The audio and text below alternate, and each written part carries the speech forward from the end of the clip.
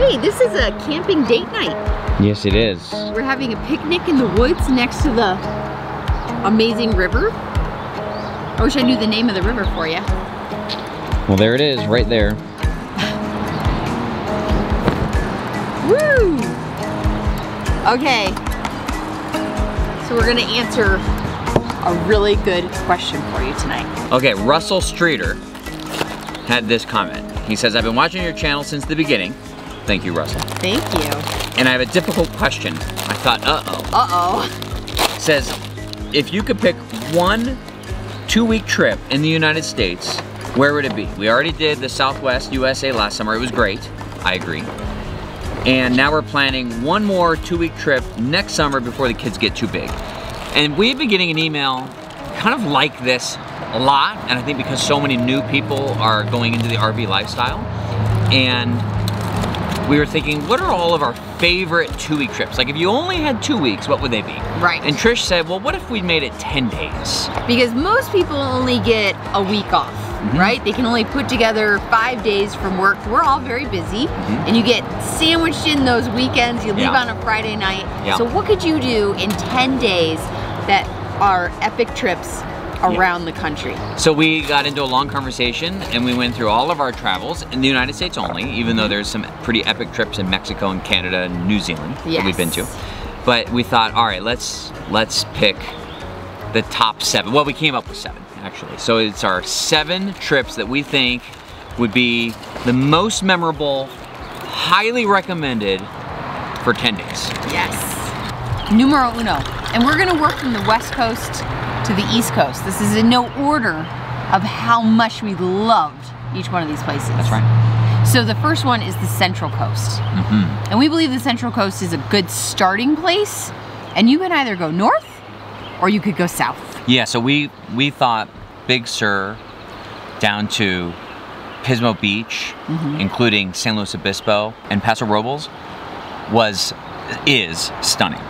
Totally. And that can absolutely consume all of your 10 days and then some. But if you had a little bit more time, like Tricia, you could go up north and head up to the PNW. Yes. Or you head south. Okay, whoa, whoa, whoa. You could head up to the north and you could hit Napa Valley. Lake Tahoe. Lake Tahoe. The Redwoods. You could even go up into the PNW. Yes. And you could have the best time. Yes. Or if you haven't spent a lot of time in Southern California or Arizona, you could go down south to Palm Springs and Joshua Tree. So Joshua Tree National Park. So those are kind of like our add-ons if you had more time to go north or south. But we thought, what's breathtaking and stunning where you'll never forget? And that drive on the California 1 from Big Sur down south, Bigsby Bridge, we will never forget. It's something that will linger with you. It's a feeling that will just never leave your heart. So that's why it is in the top 7 of our trips to remember. And so you'll notice, I mean, we've been to a lot of places and there's a lot that we're not going to talk about. Like even what we've just done coming up from Ouray to Estes to here is gorgeous. And Garden of the Gods in Colorado. I mean, there's so many great things to do.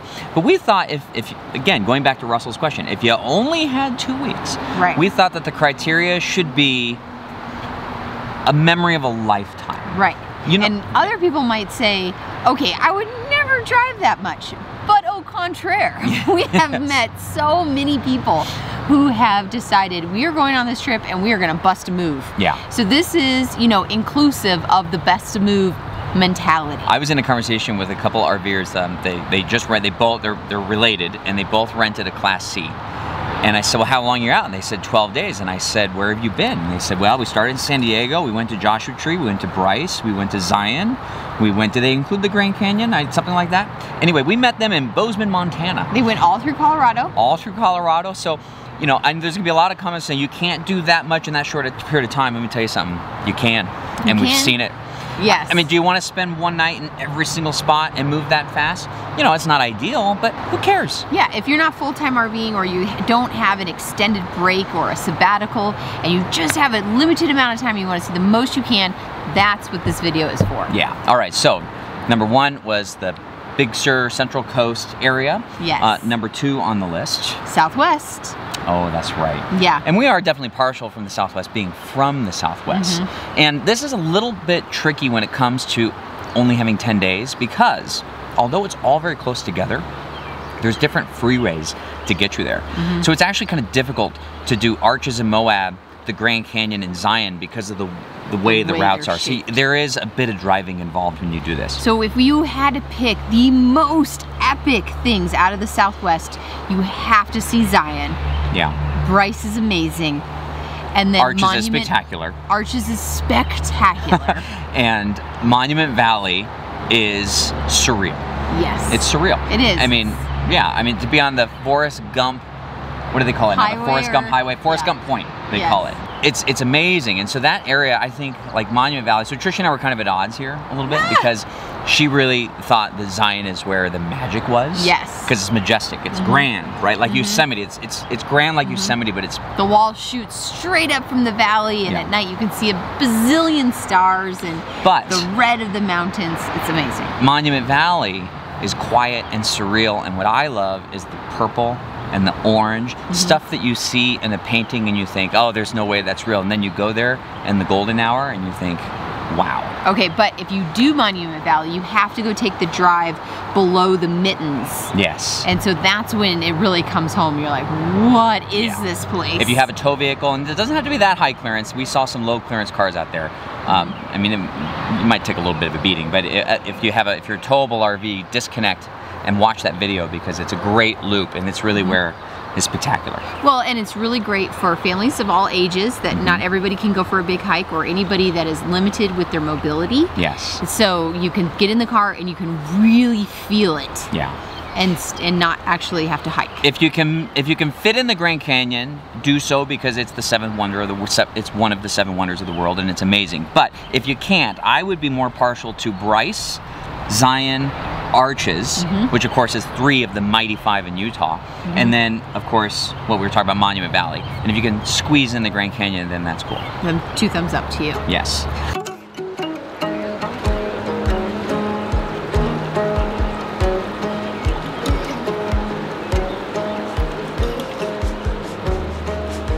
So the third trip is what we're going to call the National Park Dream Trip. And it's the trip that we are on right now. And we're talking about the Tetons through Yellowstone.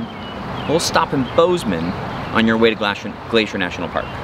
Absolutely stunning. And for anybody who is a national park junkie, this is like the creme de la creme. Oh. But anybody who likes a little Wi-Fi, little cell phone coverage, you can have that too, because the Tetons are kind of connected to Jackson Hole. Yep. And then on your way, after you leave Yellowstone and you start making your way to Glacier, you can stop in Bozeman.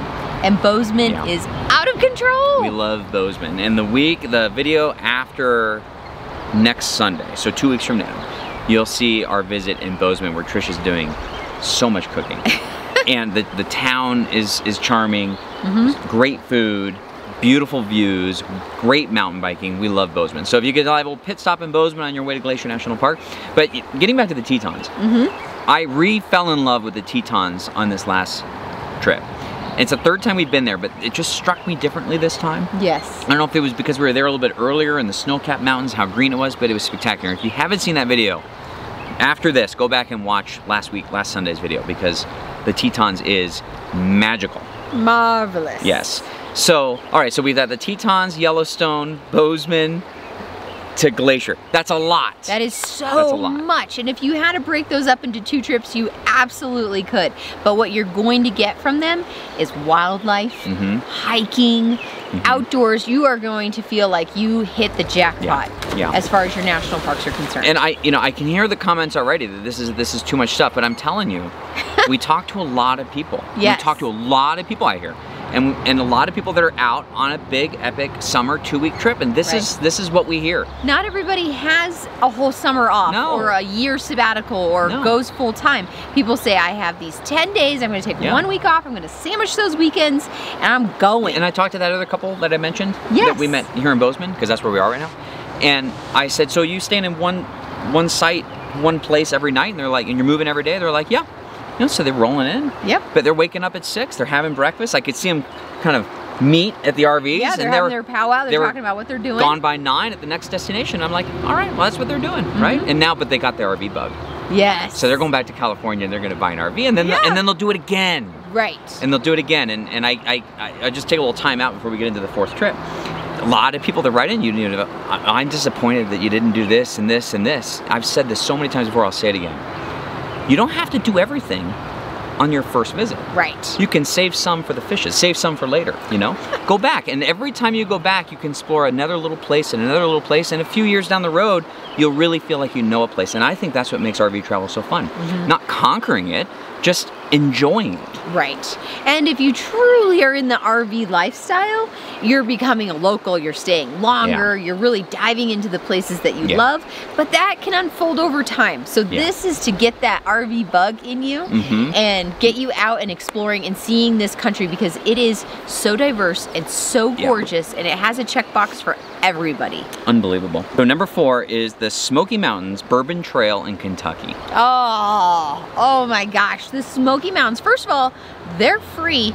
Yeah, they're right. You can go ahead. It's the most populated, you know, most visited national park in the country. Yes, and I do have a feeling that it's because it's free, it's huge, and it's also connected to a lot of family activities. But if you don't have a lot of time, really pick what you want to do in this gigantic, gorgeous park. Yeah. And then there are also a lot of drives, and then start making your way through the Bourbon Trail. Oh yeah. Seeing Tennessee, so beautiful, and making your way through Kentucky. Yeah. So, I mean, there's so much to do in Kentucky. We really love Kentucky. I mean, that's where you get the quintessential picket fence with the trees that cover the roads as you're driving down. It's gorgeous. And the Bourbon Trail, like Trish said. One of the things about Smoky Mountain that y'all mentioned is that's where the Chimney Rock hike, which is not a beginner's hike, more of an intermediate hike, one of our favorite hikes ever.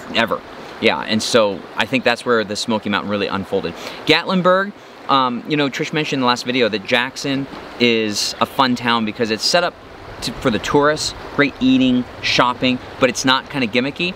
Gatlinburg, a touch of gimmickiness. Pigeon Forge is like full out carnival. Okay? Yes, it's like a carnival. Your kids, if they love rides and doing fun stuff like that, they're gonna go bananas. Yeah, but that's where you get the 99-cent store right next to the 98-cent store. Or the store. It's that kind of vibe. So you pick what you love to do, and it's there. But for us, we like to just stay outside of the national park, and then we kind of bypassed Pigeon Forge and Gatlinburg, and then we went right into the national park to do the hiking and to do all that stuff, and we loved it. But stunning. Can't say enough about Tennessee and Kentucky. I mean, you are going to meet some of the nicest people there. We've met the nicest people across the entire United States, but there's a little something extra in Tennessee. Little extra friendliness in Tennessee. Okay, number 5, and the only trip that does not have a national park, which I think says something, and that is Michigan. I can't believe it. The Upper Peninsula is not a national park. Well, it's probably a national something, but it's not a national park. The camping, the bike riding, you're on the Great Lakes. Yeah. Like, it's absolutely stunning. So for our Michigan trip, our 10-day Michigan trip, we're thinking Grand Haven State Park. Yes. Or Grand Haven, and if you can get into the state park, that would be great. Yes, you're right there next to the lighthouse and the whole thing. And then from there, and there's so much to do in that area, then from there, Traverse City, Mackinac Island. Just stop it right now. Mackinac Island is amazing, and then from Mackinac Island, you cross the bridge. Yes. And then go, as Trish was saying, you go up in the Upper Peninsula. Are you a Youper? Yeah. That's what they say. Yeah. Are you a Youper? Have you been to the Upper Peninsula? It's a rite of passage. Yeah. So, I mean, again, you could spend 2 weeks in any one of these spots, but if you really wanted to move through it, that's I mean, summer in Michigan is summer. Iconic. It is. Yes. Yeah. Big shout out to Michigan to be included on these trips, because most everything, unbeknownst to us, had a national park, which we were surprised. We put the list together and we go, how about that? Look, almost every one of the trips had a national park, and I think it's because the national parks, they're national parks for a reason. There's something about them where you can just extract yourself out of your daily, normal life and look up and say, How is that possible? And if you don't want to, you won't have cell coverage anyway. So you won't be able to think about anything else. And that's good. And a lot of places here in Bozeman don't have cell coverage, like right now. Right now. Or the campground that you're going to see us stay at the Sunday after next. I think it was Langor Campground. Beautiful campground. Yes. And 0 cell phone coverage. But I tell you what I really liked about that. What?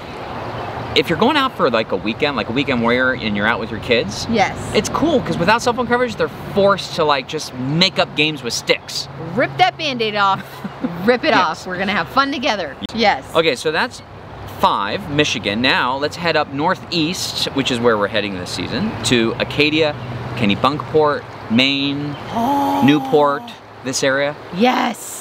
The upper East Coast. All of the East Coast is gorgeous. The upper East Coast has something that's, well, first of all, the snow doesn't melt until later in the year, right? So it unfolds itself to you later in the year. It's absolutely gorgeous. We were able to dig for clams. Yeah. Okay, we were able to go to little bakeries, little shops. You can go to Red Barn. You gotta mention the Red Barn again. The Red Barn is so good. And that's where Trish had the bakery, the powdered everything. Everything. But Acadia National Park really is beautiful. Newport, Rhode Island. Yeah. And also the Cape. Yes. Absolutely awesome. Okay, so that was 6, and then here's our 7th. Drum roll, please. Well, in no particular order. Well, west to east. To east. Okay, but so now we're gonna drop down. We had to include Florida. And come to think of it, this doesn't have a national park. So forget it. Does. Tortuga is a. Oh, it does. Not Tortuga, but the what is that? The Tortuga National Park. Yeah. In the Key West. The turtles. Yeah. Yeah. Okay. I'm a turtle swimming. You're an underwater turtle. Just to be clear. Look this way. I'm swimming. Okay, there you go.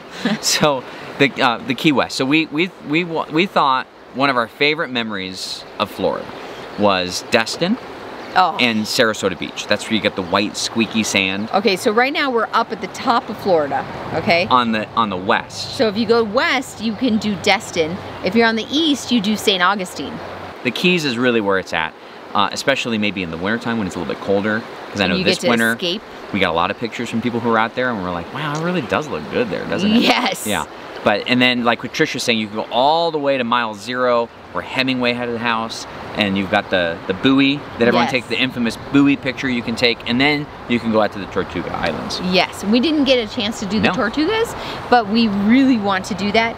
But there's something about driving across that bridge. Yeah. And you're like, oh, I'm in the Keys. And then you see all these different little things off of, like they're just shooting off with boats and little towns and villages, and then you just keep going south and south and south. And that's the mental image, driving down there. And so we thought each one of these trips in our mind had this ingrained mental image of, wow, that was really an experience, or wow, I can't believe we did that. Yeah, or totally different. Places that make you kind of feel that you're somewhere else. Yes.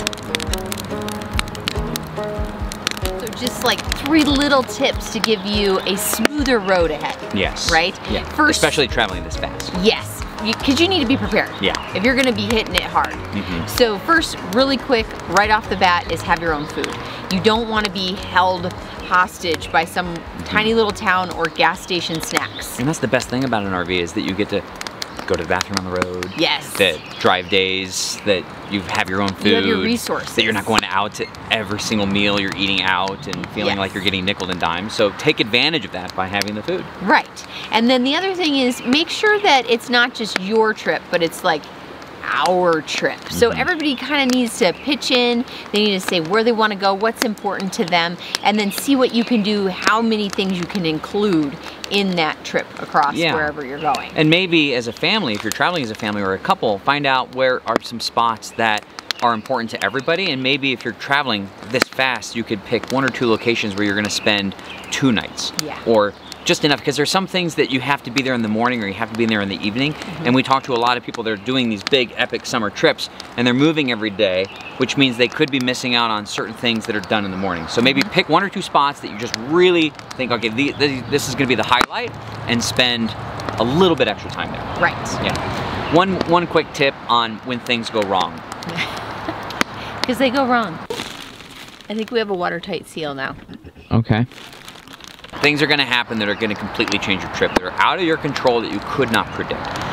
very quickly adjust and adapt to whatever your plan B is going to be. Yes, we call it the dip. Yeah. And this is when your expectations fall short, but the quicker that you can build that bridge to get over it and come up with a plan, like you're saying, plan B, and just roll with it so that you don't lose time. Yeah, if you're planning a trip for 10 days and it's all planned out, one thing goes wrong and the rest of the remainder of that trip is off track. And so it's going to change. And so just don't spend too much time mourning the trip that you planned. Yes. Just immediately say, okay, this is still going to be amazing. It's still going to be a memory. And just move right into, okay, this is how it's going to be. And just know. Yeah. And I would say emotionally prepare for the fact that if you're going to go do these trip ideas in 10 days or 2 weeks, you're going to be exhausted. Yeah. Yes. But it's going to be worth it. Right. And you're going to remember it for the rest of your life.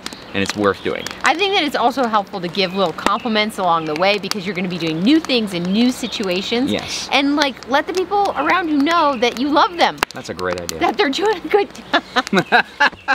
They're doing a good job. So that, you know, it kind of keeps spirits high. You want to keep spirits high. So we've been to all the places that we've recommended on these trips. And so down below I included a link to the videos in all of these places. So if you're deciding you're going to go to the Tetons, you're going to go to Florida, you're going to go to Michigan or whatnot, you can watch that particular video maybe to get some ideas of things to do when you're there. Yes. And you know, that's it. So we're right now headed out to Nova Scotia, and if the border doesn't open soon, we're gonna be quickly moving into our plan B. But but so far we're still on track. And this season, it's kind of one of my favorites. Well, if the border doesn't open, we could just stay in Bozeman forever. we do like it here. So we're excited to share with Bozeman. Next Sunday, we're going to be going through Sun Valley and then Bozeman, and then we're going to continue to make our way out east. So very cool season. We're glad you're here. And if you're new to KYD, join us. Join us. We'd love to have you. Yeah, new video every Sunday, 7 Central. So that's it for this week. We're going to try and make this smoke into a fire. Yeah, we're going to get a proper fire. And we're going to just chill out. So. And other than that, we will see you next Sunday in Sun Valley.